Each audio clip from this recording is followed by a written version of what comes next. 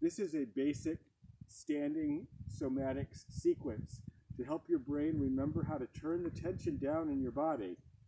In these contractions, I invite you to come into them sort of slowly. Find the direction I'm explaining, and then we're going to ramp it up till it's sort of a pleasurable yawning-like effort.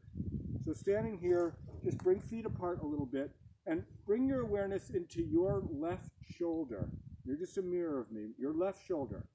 Pull that shoulder back a little bit, and then think about where is your right back pocket. Can you pull the back of left shoulder toward right back pocket? Bring up your wrist and use those rotator cuff muscles, sort of yawn them by pulling wrist and elbow and shoulder and over to the back opposite side back pocket. Bring opposite side back pocket up toward wrist and come into that. Where's the place that's hard to feel the yawning sensation? Arch that. Make sure the front is off, not holding the front tight. Slowly come out of that. Just back to rest, okay? You do that one more time. Shoulder comes back. Think about the opposite back pocket. Pull across. Slow. It's like a yawn. Bring the neck back. Just have it just feel wonderful. There you go. All the way back to nothing. Okay? Other side. Your right shoulder goes back. Thinking about the left back pocket. Pull that back pocket up and yawn the back and pull. Just make it a yawn, the diagonal twisting yawn. The X of the back. Notice how the other diagonal of the X is getting long. Let that side get long. And just going back and forth. This time we're going back to the original side and twisting. Just twisted. Find the contraction. Find it in the contraction. Contract to fill it in. Fill in the map your brain has of your body with that enjoyable sensation. Let it know that place is real. Okay. Arms out in front, maybe a little bit down. Think about your chest in the position of thumbs. Move chest away from thumbs firmly. Where are you pushing your back behind you? Push that place back behind you. Find that effort.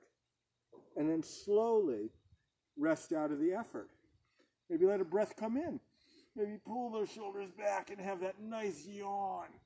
Oh, that.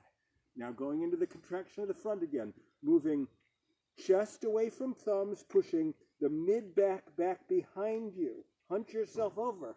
That's it. Even push the chin out or the nose out toward the thumbs as well.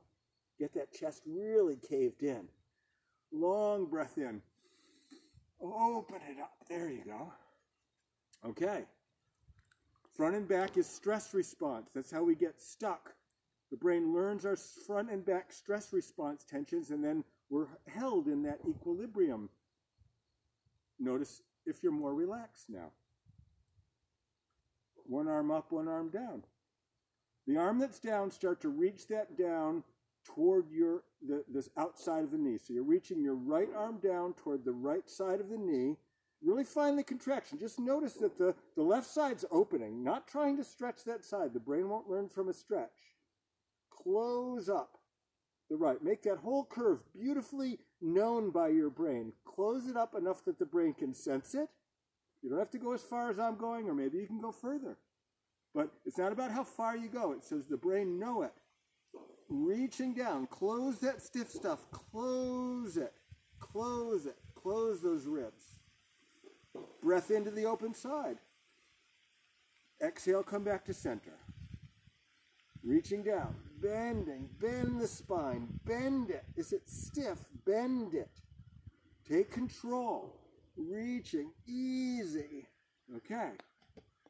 One shoulder forward, one shoulder back. The shoulder that's forward, roll that arm in. The shoulder that's back, roll that palm to face out behind you. Twist the body. Let the head twist just enough to find that pleasurable yawning, not trying to go further. Look at it from inside.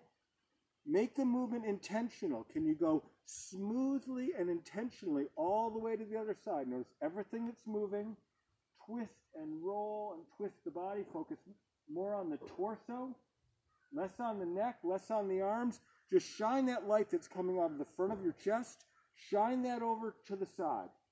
Let the arms just follow. Turn the arms if you want, turn the head if you want. Shine that light all the way out of your chest. Let that love shine bright. Shine it all the way over to the other side. Come back to neutral. Just let it wiggle out. Go through your day. See how it goes after this. I encourage you to pandiculate often. I'm Eric Cooper, InspireSomatics.com. Have a wonderful day. So the question is, how much practice does it take for you to keep reminding yourself what it's like to be outside stress? I encourage you to practice often. It's the often-ness of your personal practice that helps change the course of the ship. Okay? You know what it's like to be tense, so why not practice and treat yourself to being the person that you like to be? When you feel yourself in stress, that's the time to practice. Okay, right there. What's the minimum? A cat will just yawn 40 times a day or whenever it needs to. Humans, we're stubborn. We put it off. So just yawn and just arch the back and pull the shoulders back and go into that one. Just front and back is stress. You're in stress. Do that. Come out of it. That's what to do. Okay? Program that as a message forward in your mind to say, I'm feeling it. This is how to get out of it. Turn the tension down in the body. Help your brain understand how to do that.